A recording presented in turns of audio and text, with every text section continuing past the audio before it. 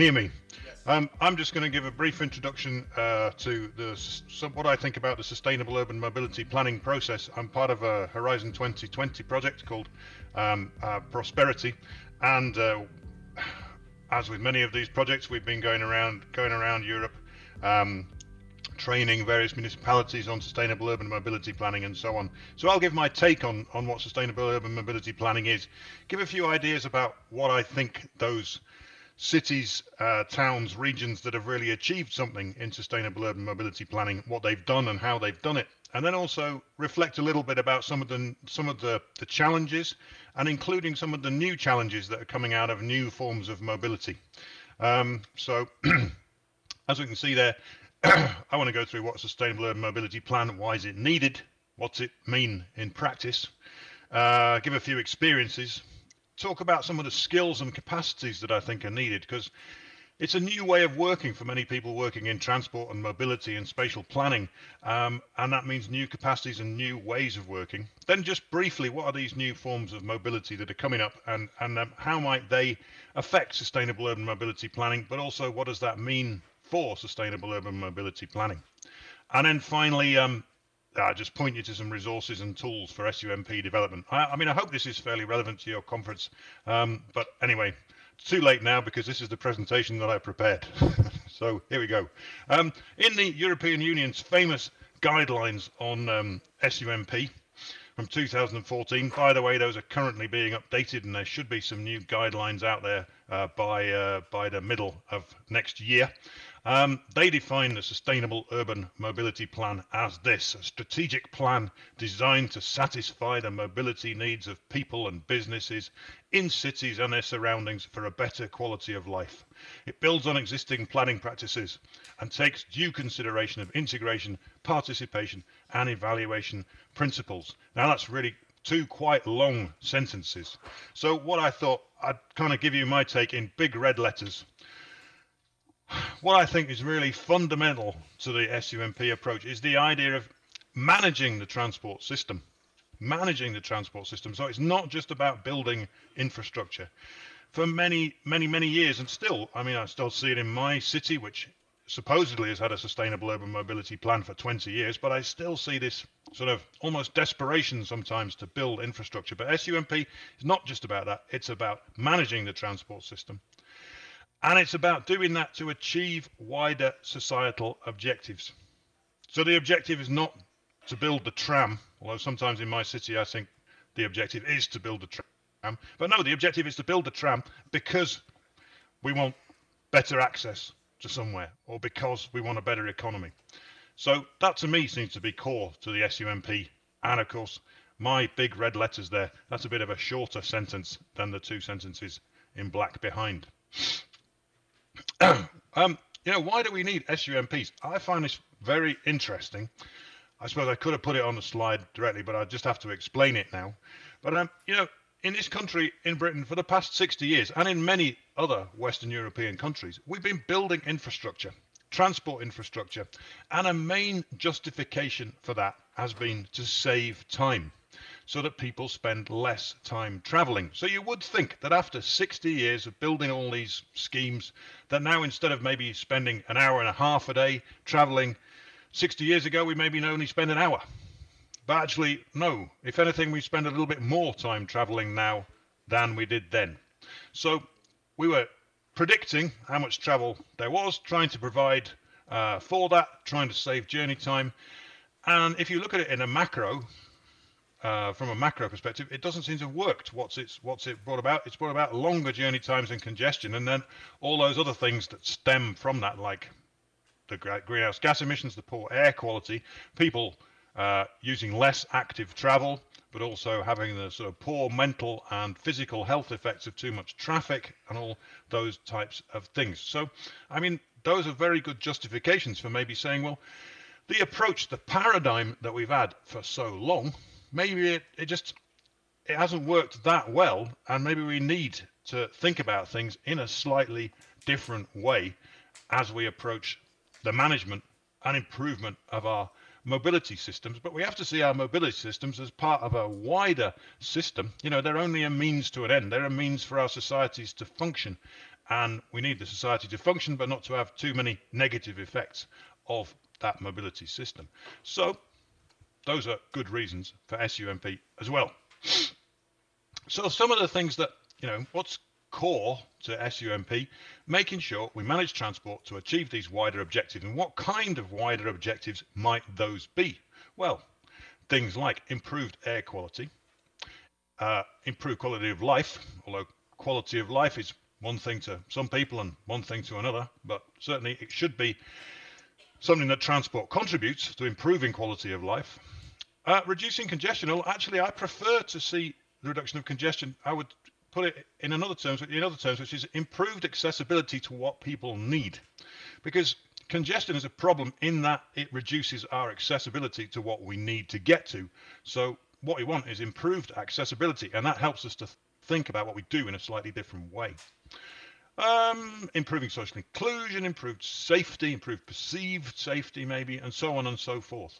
So I'm not saying every SUMP should have all of these objectives. All I'm saying is that an SUMP has to be structured around and have at its absolute core these type of wider societal objectives that transport contributes to, but obviously other things contribute to them as well. I mean, a classic example is economy of the city. In fact, the links between transport and the economy are very hard empirically to sort of to pull out. And then there are many other things that are much more important to the economy. But transport plays a role, so transport should contribute to an improved economy.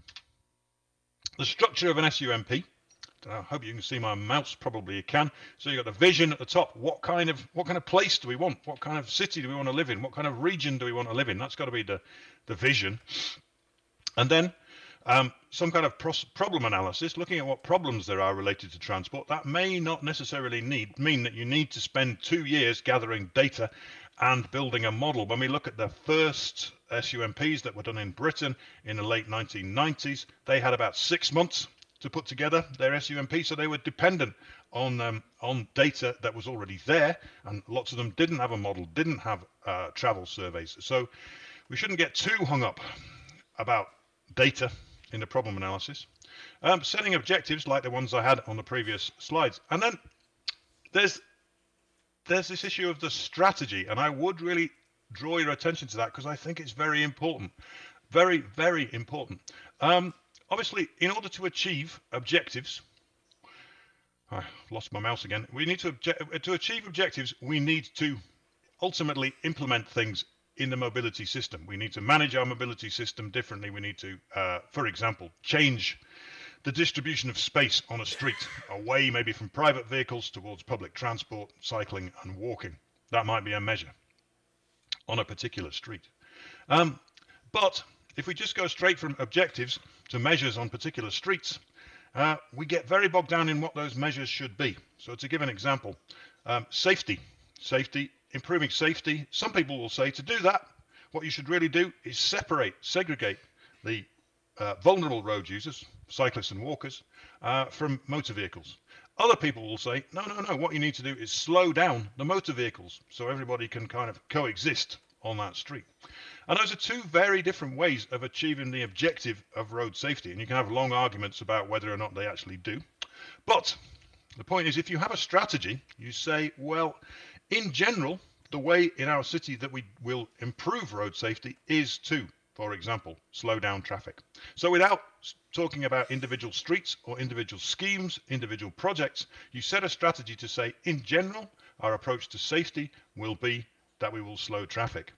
And those are political decisions. I mean, we can't get away from the politics of SUMP. SUMPs are done by political organizations, and that means political decisions.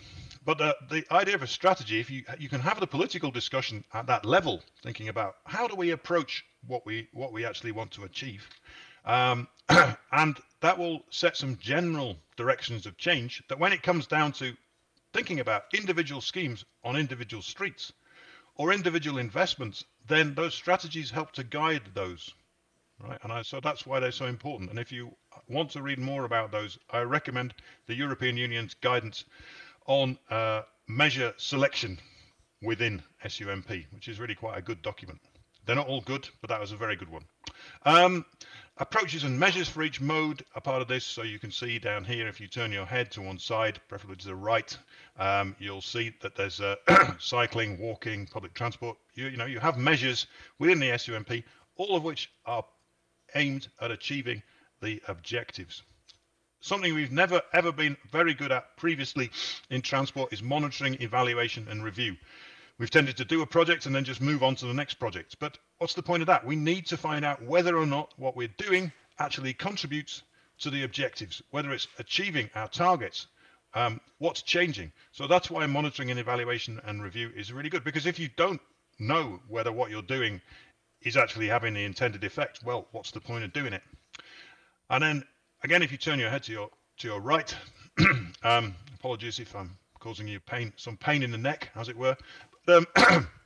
Integration with other policies, planning, health, environment, very, very important from the point of view, because transport is just part of our society, obviously, and has to be integrated with these other fields. But also that helps to get additional money. I mean, we find in Britain now that money for transport is coming from health, not just from transport sources. And public consultation, public participation is generally core or important in SUMP, but I would say that it's something that's very culturally specific, and different cultures do this in different ways, and you've got to find your own way. My experience of living in Sweden, I thought Sweden would be a country where they do loads and loads and loads of public consultation, just endless public consultation, but in fact they don't. It was surprising to me to find out, and yet people are quite satisfied with their transport system. So you have to find your own way to public consultation, but doing a bit more of it usually doesn't hurt. This is the Sustainable Mobility Planning process from the SUMP guidelines produced by the European Commission, and you will actually find, if you look at this in carefully in these 11 steps, you will find many of the things that I've just talked about are reflected in this circle. Would say, by the way, that maybe there's an arrow missing there, because this is meant to be a continuous cycle. SUMP is a process, it's not just a plan. What's it mean in practice? There are quite a few myths actually about SUMP, like everybody has to sell their cars, and SUMP wants to stop people from traveling, and we'll never build any new infrastructure, things like this. But actually, what you find is that it's better to think about it in these ways. So instead of everyone having to sell their cars, no, some people might use their cars less, and that type of thing. So I will just skip on. And it does mean planning for people and not just for transport planners and traffic engineers. I love this slide from Graz in Austria. Some of you may have seen it before, but it basically shows the mode share for people of different from different demographics, and you can see that if essentially what the red is car drivers and the yellow is car passengers. You can see that for all groups except men aged 20 to 59, then the mode share is more sustainable, public transport, cycling and walking in the majority. For men aged 20 to 59, car is in the majority. I don't know what it's like in Italy, although I kind of imagine it's probably like what it is in Britain, that transport planners and traffic engineers tend to fit into this demographic here. And SUMP, well, if it only reflects the views of this demographic, then it's not doing much for this demographic on the left. And I think that's really important to remember. What can be achieved? I'll skip over that. But for example, the city of Ghent in Belgium, as you can see on the left-hand side in the 1980s, was very, very, very car and traffic dominated. You can see on the right that in certain parts of Ghent, particularly the city centre, but some arterial streets, space has been reallocated very differently to other modes, and for example to street trees that didn't exist there before, and less space for parking, less space for moving vehicles. That's all very well. I'm sure you've seen pictures like this, but what I find interesting about this is that since the SUMP was implemented, population decline was reversed, people starting moving back into the city, and economically the city did better than the other cities in Flanders. And so I think that shows at least that you can have an SUMP and do these types of things to your city, and that it won't stop your economy from growing. But I think it might be more than that. I mean, it's very difficult to show statistically, but it might be more than that, that actually the SUMP and the improved quality of life that it brought about actually attracted people and businesses into the city. But at the very least, it's not incompatible with economic growth and population growth. City of Ljubljana, not far from where you are, of course, only 99 kilometers, I think. So many of you may be familiar with it, especially the Slovenian participants in the conference today. But I think the city of Ljubljana shows how it's possible to, make very significant changes to a city in terms of the distribution of street space, the way that people get around, and various ways of managing transport. For example, introduction of bus lanes, introduction of new parking measures, and still prosper economically. In fact, prosper very significantly economically. I'll skip over a few here. An example from Britain, unfortunately, this data only got up to 2008 because the requirement to monitor what was going on only went on until 2008. But this basically shows how in Greater Nottingham, a city in the Midlands of England, they overachieved quite significantly against their targets for bus and tram passengers as a result of their SUMP. York in England also did the same, overachieving against its targets for public transport. But you can see as a result of their SUMP, they grew their bus passengers by 45%, but they cut peak hour urban traffic. They increased the use of non-car modes for trips to the city centre, and they reduced road accidents as well. So SUMPs can work. Another example, a more recent example, the city of Vitoria-Gasteiz in Spain, which has radically restructured its bus network, radically changed the way that street space is allocated away from parked vehicles in particular towards pedestrians and cyclists and public transport, and has also increased its parking charges quite significantly. And you can see basically there that the mode share for car, after hitting a peak in 2006 of 37%, has since fallen to 25%, which is really quite a significant change over that period. What are the barriers in SUMP development?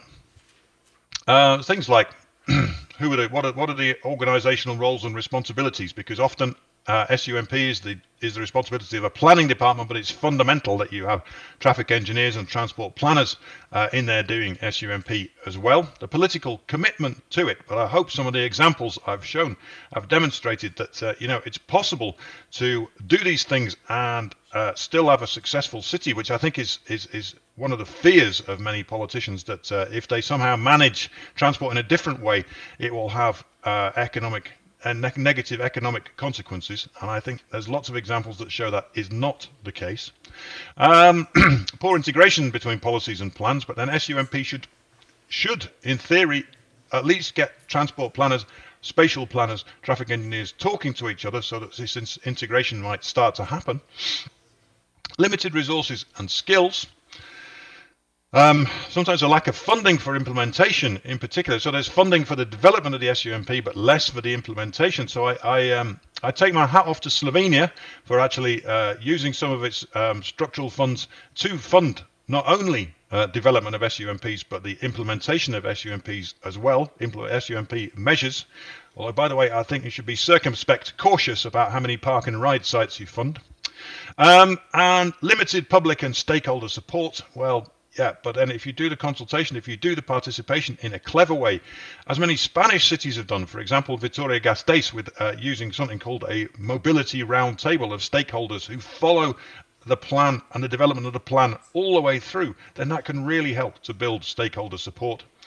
And lack of data or resources for monitoring and evaluation. But I think a key thing there is, in terms of monitoring and evaluation, particularly for an initial SUMP, it's crucial to keep it simple. Collaboration is required in SUMP. I've done some work with Swedish colleagues. Of course, you might think they're the experts in collaboration, and perhaps they are. I know it's something kind of all deeply cultural that they have to collaborate all the time. But what are some of the, I think these are generic, actually, recommendations for effective collaboration. Making sure that people agree why they're collaborating, really spend some time getting a shared understanding of why they're collaborating. That's really important. People participating from the start, having some clear objectives, for the collaboration? What are you trying to achieve with the collaboration? But who's meant to do what within the collaboration? Organizations that collaborate, if they have representatives in the collaborative process, there should be some power to those individuals so that those individuals don't constantly have to go back to their own organization to check if what they're doing is all right. If there's any elephants in the room, difficult issues, then get them on the table early and start talking about them. Don't avoid them. And you need resources for collaboration. It's not something that necessarily takes a short amount of time. Finally, just the move of the private sector into mobility services.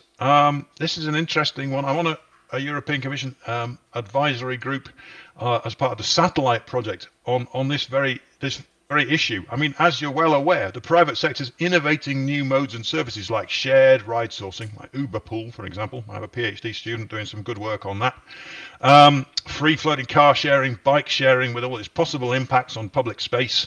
Peer-to-peer car sharing, peer-to-peer parking sharing, where people rent out any car parking spaces they might have on private ground.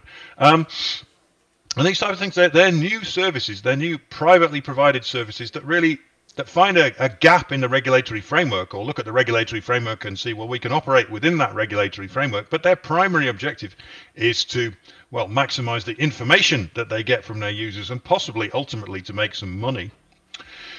So what, from an SUMP perspective, if we want to use these or maximize the contribution of these types of mobility service, we need them to integrate with other modes and services. But to be honest, I think there's limited incentive for them to do that unless they see that it's really, really going to grow their market. And to be honest, the evidence at the moment that it's going to grow their market if they integrate with other services is a bit limited. They need to protect their income and revenue. So unless public authorities play a leading role, setting, maybe the word regulatory framework should be in here, setting some kind of framework, I think it's going to be very, very difficult to get these private sector operators to really become part of an integrated transport system, but which then makes a bigger contribution to the objectives of SUMP. I mean, at the moment, there's a danger that some of these things actually work against the objectives of SUMP. For example, ride sourcing, companies like Lyft and Uber, because they go for where the demand is, this may mean that they actually contribute to congestion at the present time. So setting a framework is really, really important. And I must say that the Integrated Transport Forum, part of the OECD, has done some really, really good work on probably the most groundbreaking work that I've found on this issue of, well, what can public authorities do about these new mobility services. So I commend their work to you. And I hope that you find it useful. So I think I've come to the end of my presentation now. I actually have to go and do some teaching myself now.